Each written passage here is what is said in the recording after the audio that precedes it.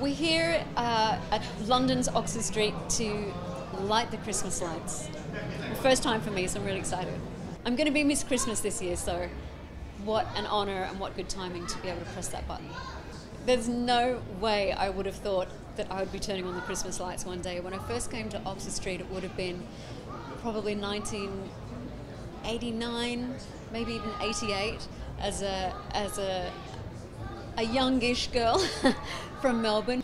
So yeah, if you told me that years down the line I would be responsible for lighting up London Oxford Street, I don't know if I would have believed you.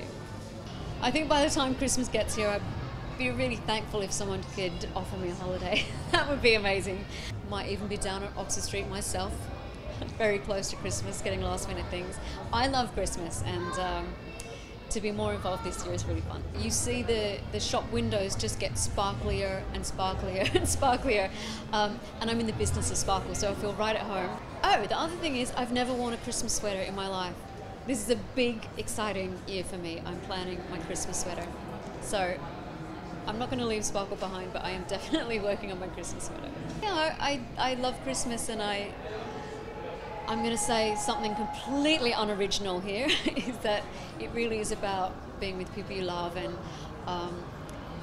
it's really fun to race around and get the tree organised and try and find the perfect present for someone, and just do the things that make us happy.